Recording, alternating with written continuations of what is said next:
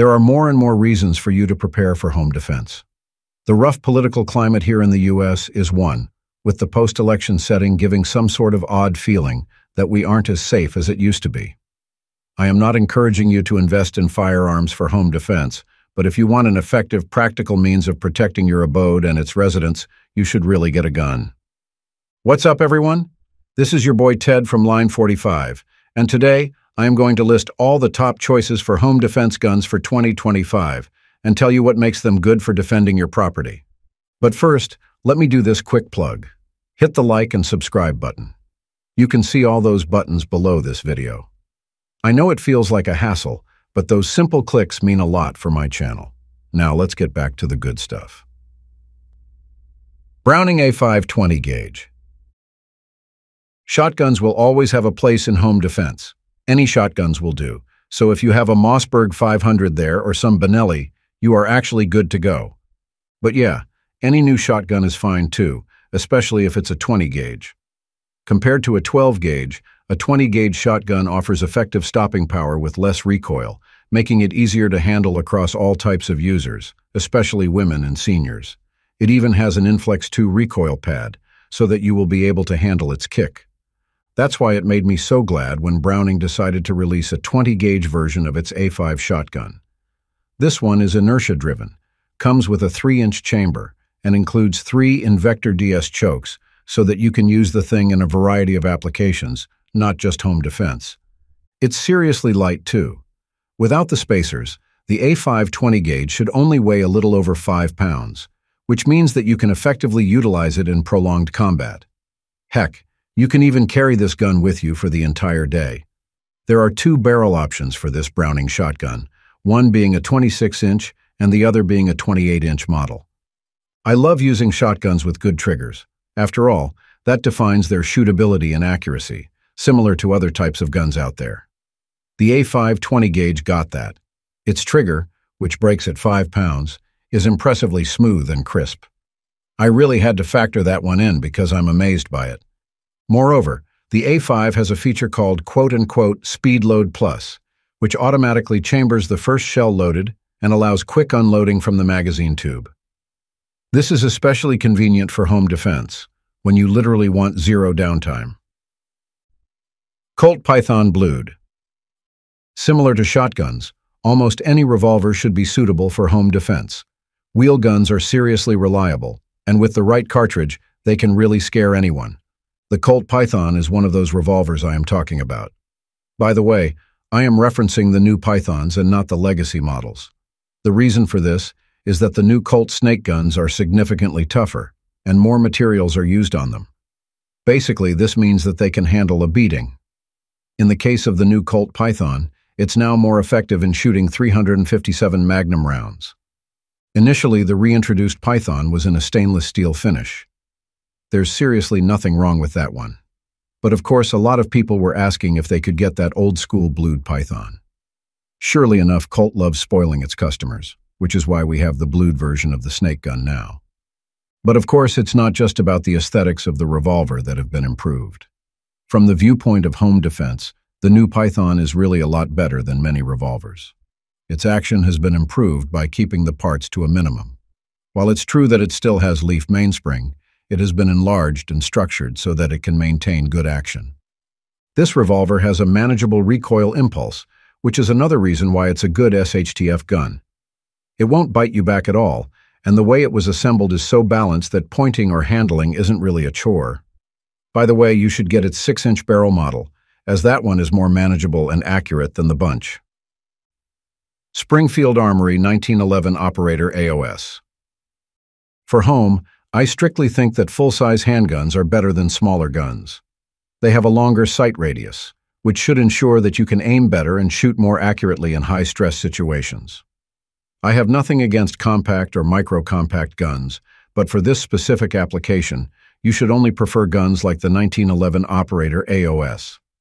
As its name suggests, the 1911 Operator AOS is a 1911 pistol, which is a guarantee that it is hella accurate, smooth on the trigger, and comes with reliable actions. Moreover, if you can train with this gun, I am pretty sure that it could produce more solid results. But unlike other 1911s, The operator AOS isn't something that will hurt your budget. It's not an over $3,000 pistol with super upgrades and customizations. It's a plain 1911, and there's really nothing so bad about that. Of course, one specific update on its design is the inclusion of the AOS optics system, which is actually designed with agency arms. Basically, you can toss different plates on the slide of this pistol so that you can use a number of optics on it. All of these footprints from Dr. Shield and RMR can be fitted here. The forward serration on the slide is a nice touch, given that it will let you do quick press checks during actual combat. Though it's not overly expensive, the 1911 Operator AOS already possesses a fantastic assembly. The Cerakote finish, for instance, is flawless. It even got VZ grips for a more secure hold while under recoil. Then, there's the fact that it uses a 1 in 16 twist, match-grade stainless steel barrel that optimizes the accuracy and stability of the rounds. It's such a boost to its performance. FN 15P 300 Blackout. Home defense doesn't have to disturb others, and if you wish to do so, you can take care of the business without notifying anyone.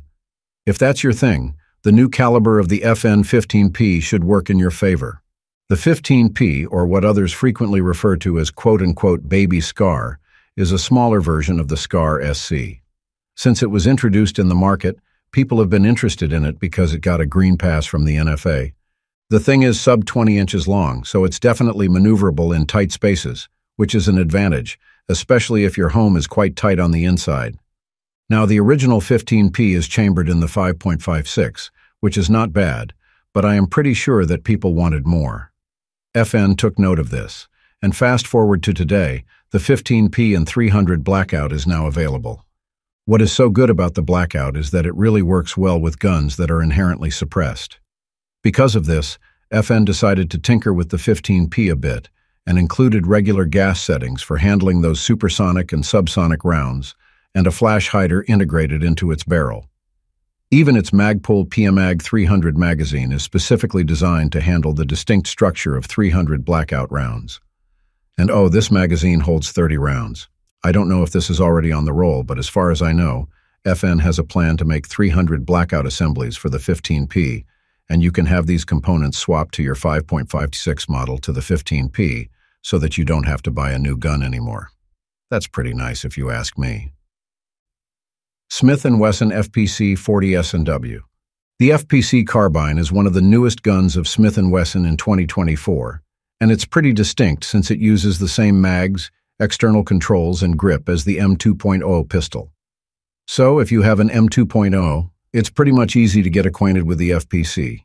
It has a suppressor and optics-ready design, so you can tailor it to fit for home defense or tactical applications.